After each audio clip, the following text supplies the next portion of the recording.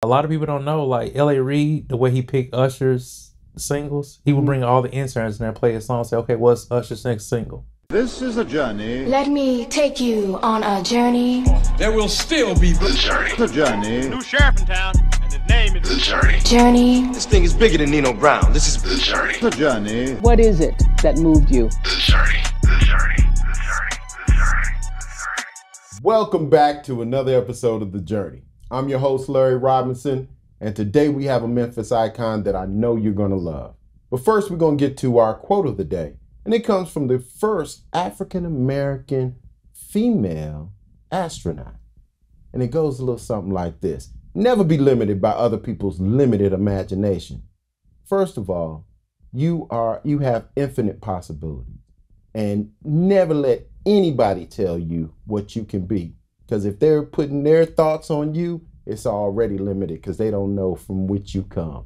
So listen, today's Memphis icon comes from Tresvant High School. He's a product of North Memphis.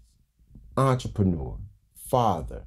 Used to dabble a little bit in audio video production. Husband. We're talking about none other than brother Toree Dabney. How you doing, sir? It's a pleasure. It's a pleasure, man. I'm so honored that you're here. Thank you for having me. So listen, tell us a little bit about early Toree. Like when they brought you home in the basket in the manger. Early North Memphis. Yeah. It was, the typical kid life. Okay. You know what I mean?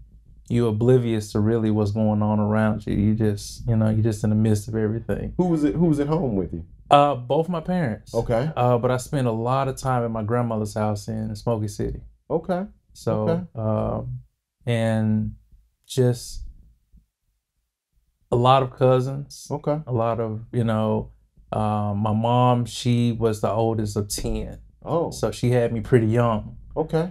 She was still in high school when she had me. So I think the youngest brother was 8 when I was born. Okay. So when I came around, it was like they were my brothers and sisters because I'm the only child. Aunts and aunts and uncles like brothers and sisters. Exactly. Oh, wow. Because it was a 2-bedroom house with 13 of us in there. Okay. Yeah. Oh my goodness. Yeah. There's a lot of love in yeah. You had to eat your food fast. At least get to the kitchen fast. Exactly. Oh man. So you said your mom was there, but father, grandmother, grandparent? Well, so it was my mom, like I said, she had me when she was in high school. And my biological father didn't claim me. Oh. Yeah, so I didn't meet him until I was 28. But the gentleman who raised me, right, which his name is Michael Dabney. Okay. He raised me, and I just seen him as my father. Right. And it's ironic how I found out that he wasn't my dad. What happened? So we were at a funeral, and I had to be about 3 or 4, and I don't know who funeral it was, but my aunt and my mom were upset with each other. So it was a funeral that was in Mississippi because that's where my mom is from, Tunica. Okay. And while at the funeral, I was sitting in my dad's lap, the one I knew as my dad. Right. And my aunt leaned over to me and said, "That's your real dad right there." So that's jacked up. So your mom went off. Your mom went crazy. So she didn't hear us say that. Okay. So when we got home, I was like, "Mom, how can someone have 2 dads?" And she's like, "What do you mean?" I said, Dean told me that guy at the funeral was my dad. My mom said, "Hold on one second." Hold my beer. Yeah. So she went to the back and she said a few choice words. And then she came back and she explained it to me. And when she explained it to me, I was like, "Oh, okay."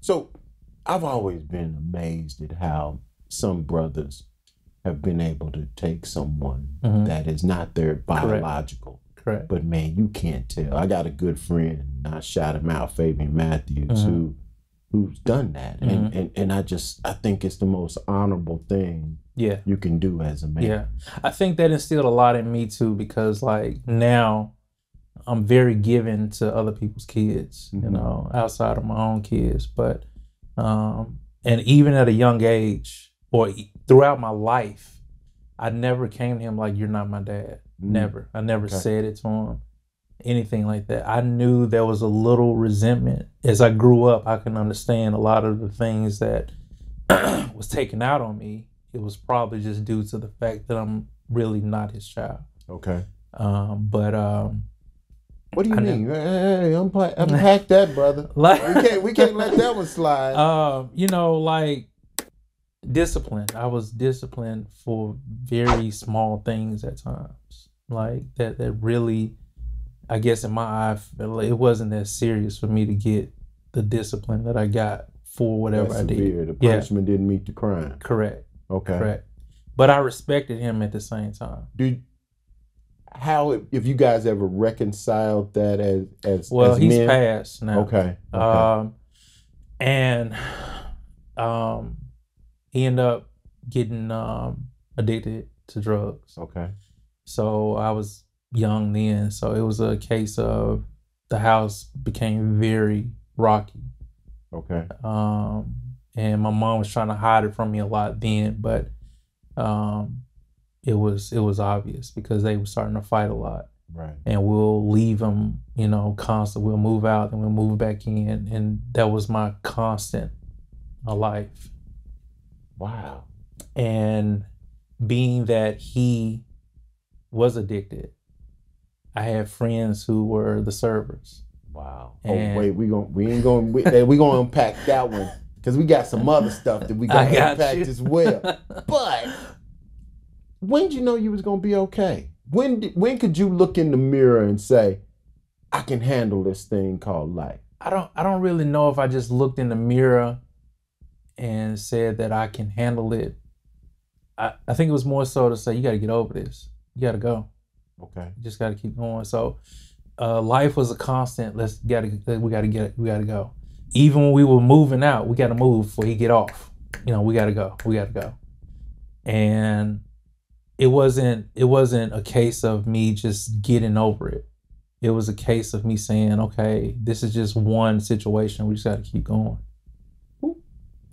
Who did you dream you would be as a kid, man? I mean, I didn't. You know, did you have like those? I didn't really dreams. Or? I didn't. Like, I'm not a sports fan now. Okay.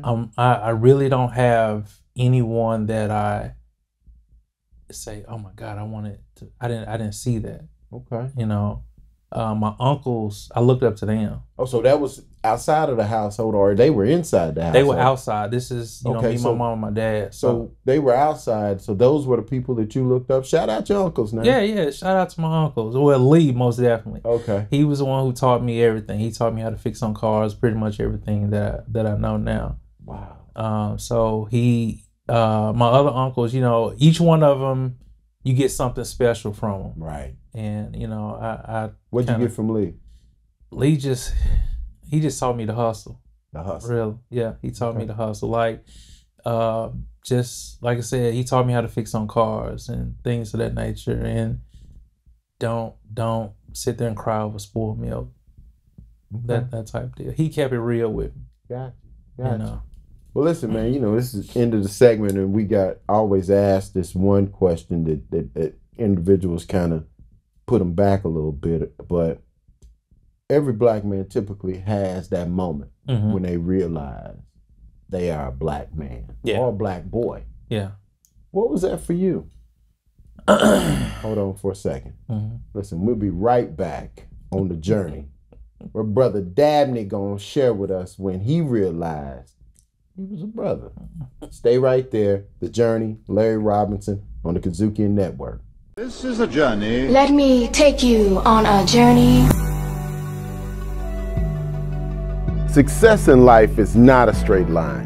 There are twists and turns in everyone's life, and the more you know about their story, the more you'll understand the process. Kazukian Media Group proudly presents The Journey, a show that features successful black men in Memphis telling their stories of their lives, and the ups and downs they've encountered on their ultimate road to success. We believe the journey will encourage young men and help them see that life is a journey. Watch The Journey, hosted by me, Larry Robinson. Brought to you by the Kazukia Media Group in partnership with the Delta Boulé.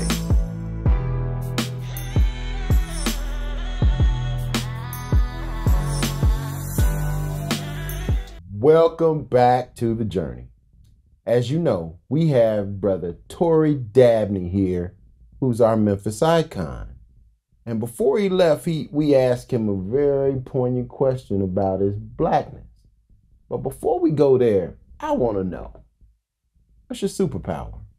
Superpower. What's your superpower? If they're lining up all the X-Men and the last X-Men is Toree Dabney. Outthinking. Really? Yeah, outthinking my opponent. So you little mastermind over there. Try to be, okay. Like, okay. I try to think ahead of what I try to be one step ahead of what the next person's thinking. Do you think that came from your childhood of always having to move? Most definitely. So it was one step ahead. Most definitely. It was a case of don't get comfortable. I have a friend, like even now with my company, she's like, things are going good. I said, it's coming. I don't know if that's a good thing. I'm always thinking that I know it's coming, and I don't get caught up in the hype of the good times. Right. And I think that's just from the childhood of always being ready for something to happen or something bad to come. Okay. And trying to figure out how to get out of it. Wow. So before we broke, we asked about your blackness. Mm-hmm. When was that moment that you could say, okay, I'm different, or okay, they holding this against me? It's ironic going right back to when my mother and we would leave. Right. So we had moved into this apartment complex, and I was at the swimming pool, and I had to be probably 7 or 8 years old. Right. And I'm just sitting in the pool, and a family comes in, a white family comes in, and the little kid, their son, he had to be about 4 per se. So he comes over, he's sitting on the step with his splashing his feet in the water. He said, "Mommy, look, a nigger." Oh, wow. So, and she was like, "Oh my God, I'm so sorry." But I'm 8, I don't know how to come back on that. Right. She said, "Mom, look, a nigger."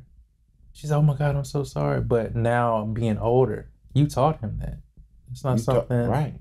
It's not something he just got by himself. Right. And, but me being young, I was like, it's okay. But not knowing it's not okay. Right. But that was one of the times that I can remember just really being singled out. A traumatic childhood, brother. But now I think we've all had some of that kind of experience. What's your fondest memories of your childhood, man? Fondest memories. Yeah. What's that thought that when you think about it, it bring your smile to your face? My go-kart, my uncle Lee helped me put together. That was really, you couldn't tell me nothing because he taught me how to drive when I was 10. So you couldn't tell me I wasn't a NASCAR driver driving. Lee is your superhero, man. Lee is the man. Shout out to Lee. Yeah, a go-kart. Yeah. Okay. All right. Is there anything in life that you would say? No. Before we go there. Mm-hmm. What about your school years, man? I mean, what do you remember about like middle school? School was cool for me. Really? I wasn't very studious. Okay.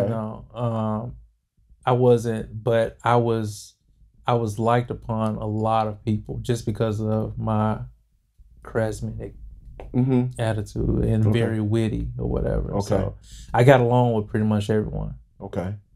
So my high school years were pretty good.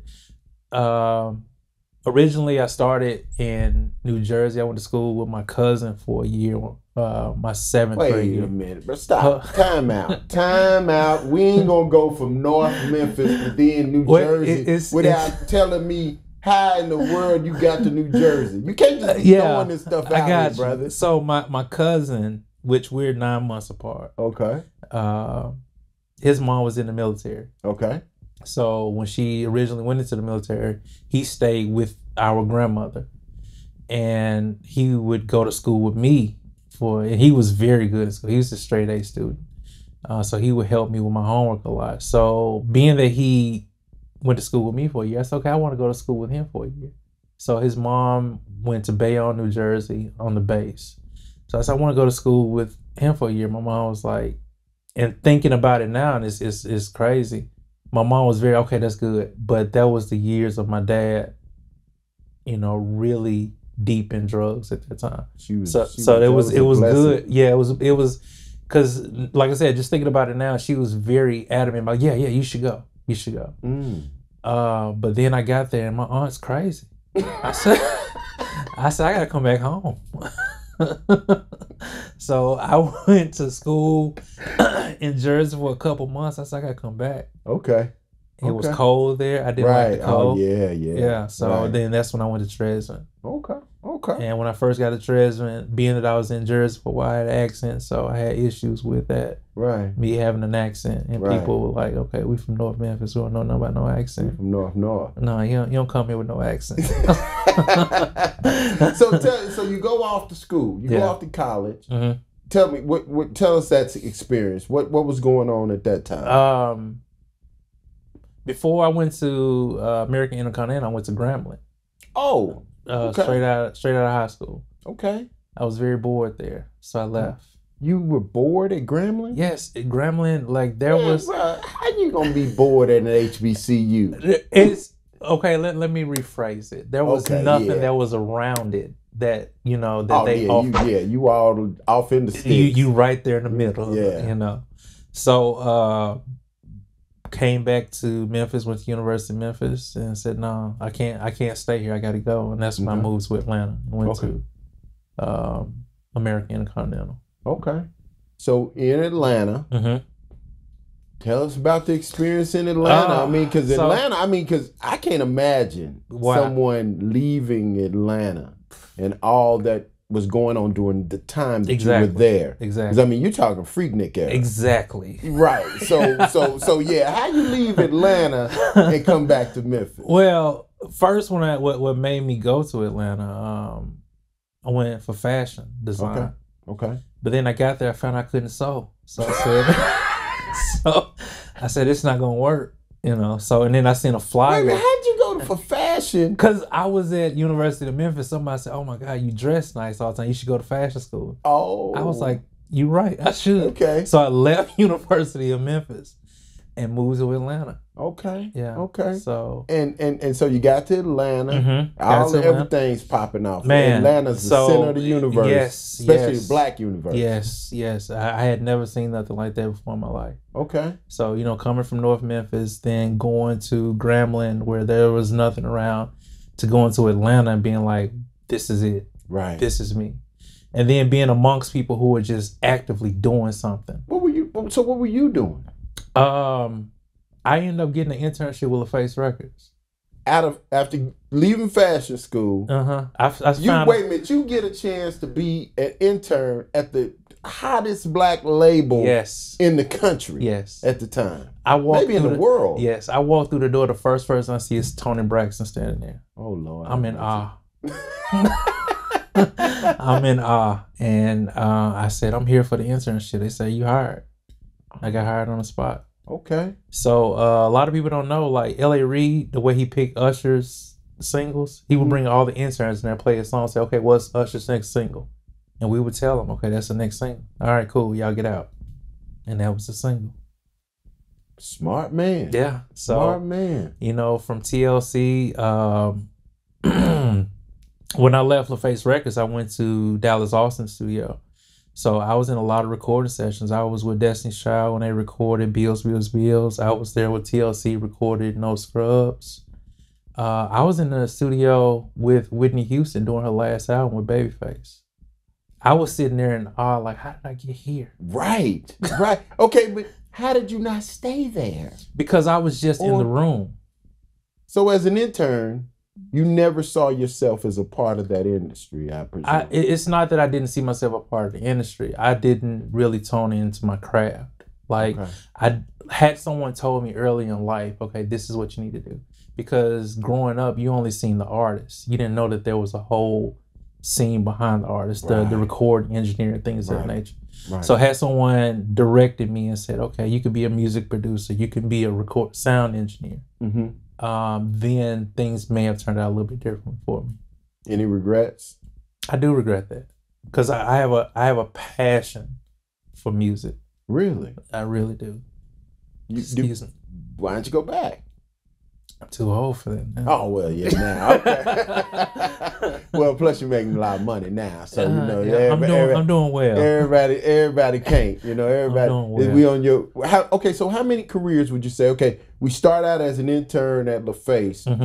From LaFace to now, how many things have you tried along the way? So I'm assuming you're about 23, 24 at LaFace? Correct. Okay, so take us to Toree Dabney now in career-wise. And the reason I'm doing that, just so I can talk to the audience real quick, is because sometimes we think we've figured out what we want to do or where we're going to end up.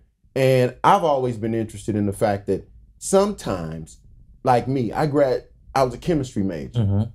I wouldn't pick up a beaker or anything today to save my life. So, you know, that's what I mean. It's like, I get it. How'd you get here? I get it. So, and it's amazing that you asked that because like you begin to look back at different facets of your life and you get an understanding of why you are the way you are now. Okay. You learn from those different things because like you said, true enough, I was, you know, around major recording artists, loved the life, you know. But like I said, I was just in the room. I wasn't a part of them. I remember one time a guy coming to me saying, man, you in there, because he seen me with all the artists. Like they were conversing with me and talking and stuff of that nature. And then I was thinking to myself, I'm not in there. That's their money. That's their life. I'm just in the midst of it.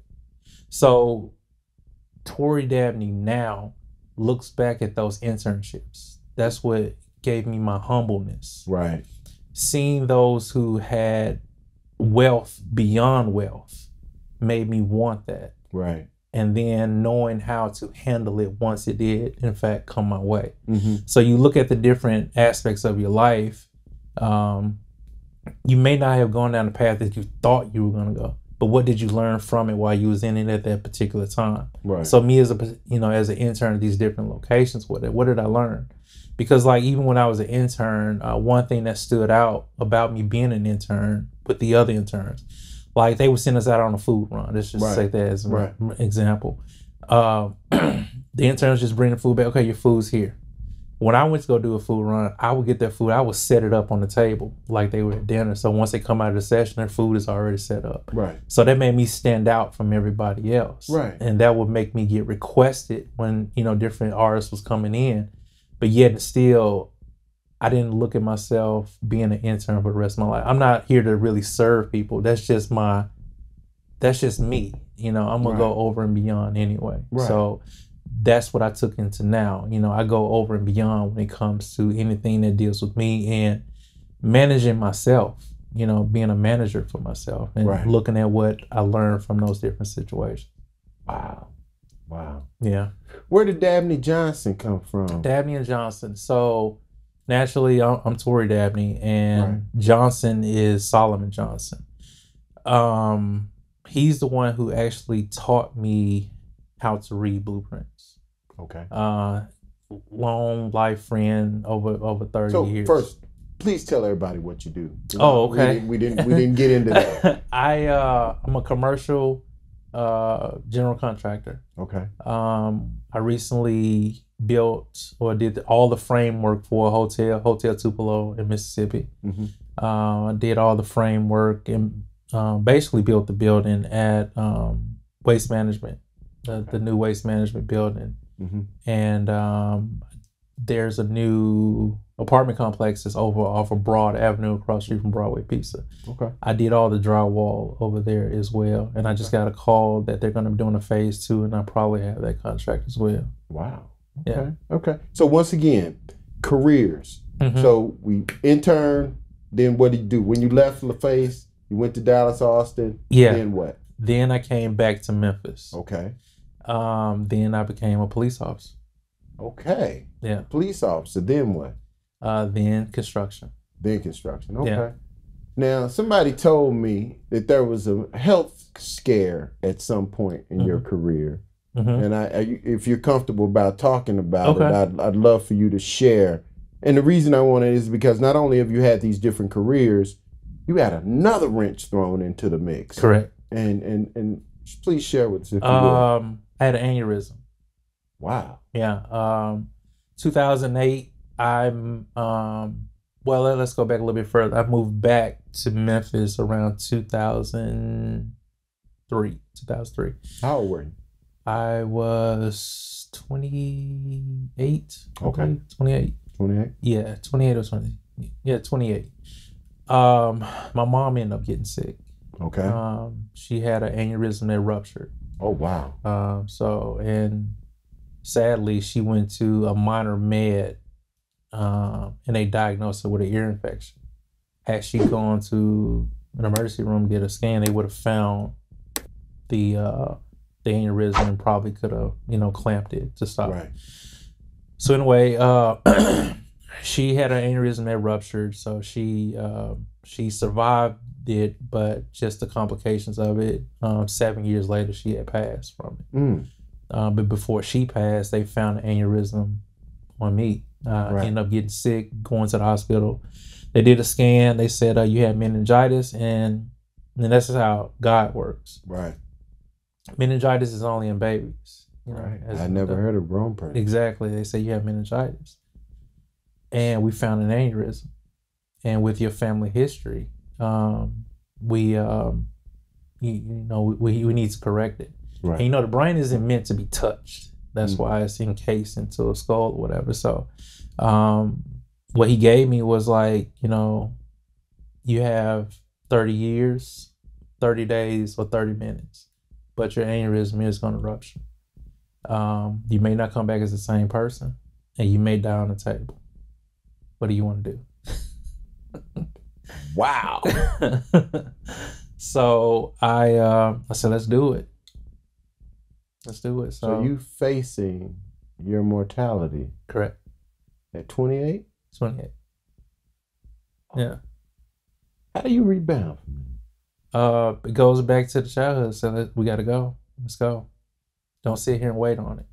Got it. Let's and ultimately it's in his hands. If I don't come back from it, that's what it was written. Okay. And a little side note on that, when I did, coming back, it was about a year I was off and I had to learn to walk again. A lady that I knew, she was like, hey, I got somebody I want you to talk to. I heard you had, brain surgery. So spoke to the lady. She said, look, Mary, he had brain surgery. He's fine. So her daughter-in-law was about to have brain surgery in that weekend. So anyway, I said, yeah, I'm fine. And she said, okay. So I went to sit down and say my grace over my food. And the spirit just came over me. It was like, that's all you can say is you fine? Like you did this yourself? I told you I would bring those to you that need to hear this. Because everybody, immediately they tell you have a testimony. You need to tell it on the top of the mountains. Yeah. He didn't put it on me like that. So as I was sitting there about to say my grace over my food, he was like literally the spirit came over me and was like, that's all you can say is you fine? Like you did this by yourself? You take one bite of food, I'll kill you right here. Whoa. So I went back out there. I said, hey, can you tell Miss Mary to come back? I said, Miss Mary, I said, look, yeah, I did. Everything did turn out well for me on my surgery, but you just gotta have faith in him, and just know that whatever happens is in his will, and you gotta be fine with that. And luckily her daughter-in-law came out fine with it. And then the next time I seen her, She said, I just gotta let you know it was only your words that can get me through it. Nobody else can tell me anything that I need to hear. So he'll bring to me who needed to hear my story. Yeah. Wow. All right, we're gonna go back. We're gonna go back to North Memphis. North Memphis. North Memphis. You sitting there Saturday morning, eating a bowl of cereal. Yes, cartoons. Door opens. Big Dabney is looking at little Dabney. Tell me, what do you say to little Toree? You gonna be okay. You gonna be okay. Yeah. Okay. Like what you around right now, don't get consumed in this. This is just a stepping stone. You're gonna be good. Okay. Use what you're seeing right now as just ammunition for what's gonna happen later. Cool. I'm gonna ask you to leave all the people listening to this with a Dabneyism. And I want you to look right in that camera and talk to them, that they know that they was here for this moment at this time. Go. So I have a motto for myself. It's called 12 miles in a 24. And what that means is that life is a marathon. And when you first start in a marathon, you have all the energy in the world. You take off, you got all the speed, you got all the adrenaline going, everything's going. But when you hit the 12-mile mark in the middle, that's when your body and your mind starts to play tricks on you. It starts to tell you to do different things. It tells you, look, let's just go back. I'm tired. I can't go anymore. Let's just go back. And then it can tell you, look, let's just sit here. Let's just stay here for a minute because we're really not getting too far. Or your mind can tell you, look, let's just keep going. Even if we just keep walking, let's just keep moving forward. So you have different points with each one of them. If you go back to the beginning, you've done 24 miles. So you've really just started all the way up. Those are those who plan on going to school forever and never really go. It's been 4 years and you're still saying, I'm gonna go to school, but you still haven't went. And then those who become complacent, those are the ones that get stuck in that rat wheel. That's when you're just sitting there on the park bench and you're really not moving forward. You're just sitting there and just staying there. But those who do keep moving forward, you don't have to win the race, just stay in it. And you don't have to win by a stopwatch. It can be a calendar. Just keep going. And for me, it's not even making a 24-mile marker because there's so much more that you can get past that 24-mile marker. So the way that I look at it, I haven't really made it until I stand before my Father and he said, job well done. That's when I made it. Wow. Never be limited by other people's limited imagination. There you go. So we're mile what? What mile are we at right now for you, Dan? I'm not even keeping up no more. I'm just running. Okay, there we go. Listen, I'm like Forrest Gump. Thank you for spending this time. Yes, sir. I appreciate sharing your journey. Yes, sir. On the journey. Yes, sir. Listen, we're gonna keep bringing them back to you time and time again. There's so many amazing men, Black men, in this community, and it's my duty, it's Kazukian's duty, to keep bringing them to you, so you know you can be so much more. You can be anything your mind desires. Listen, till the next time, I'm Larry Robinson. For our Memphis icon, Mr. Toree Dabney, take care. Peace.